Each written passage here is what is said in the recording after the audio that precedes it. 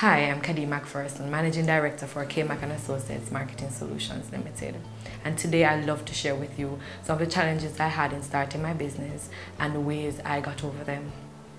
Now, one of the main challenges I had when I started out was to convince the persons that were around me, some of the critical persons who were around me, that what I was doing was going to be beneficial, was going to be lucrative, and that my family could survive off it. Now, persons were telling me maybe I need to do this on the side, maybe I should be thinking about something else. There are lots of businesses like this, several different reasons why I shouldn't get into this. I was even told that maybe I'm starting out too big. Now, for me, I decided that, listen, this was my dream, this is my goal, and I'm going to focus on what is good for me. Once I was able to get over the hurdle of getting persons to believe in what I was doing, it became easier for me. Not that everybody came on board, but I learned that this was not for everybody. The next challenge that I faced was those days when I didn't have any business, because those days were real. Now, when you start a business, you're thinking, oh, I have a grand idea and I'm going to make some money, and it don't quite work like that. There are days when you really come to work and there's nothing going on.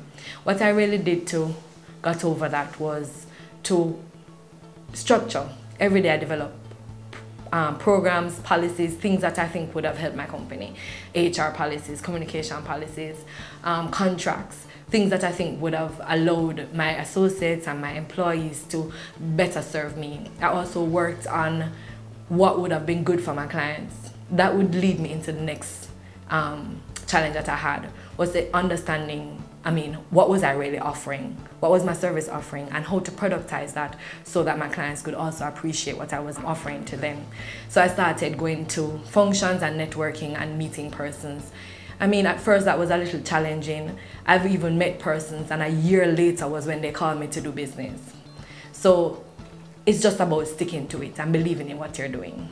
The next challenge that I had, and I think most entrepreneurs would agree, is finding the right team.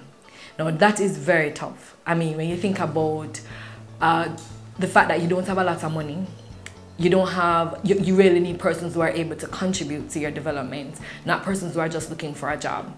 So how do you find the right person who will join you on your journey and share your dream, and is willing to watch you evolve so that they can also evolve, and the entire business will grow?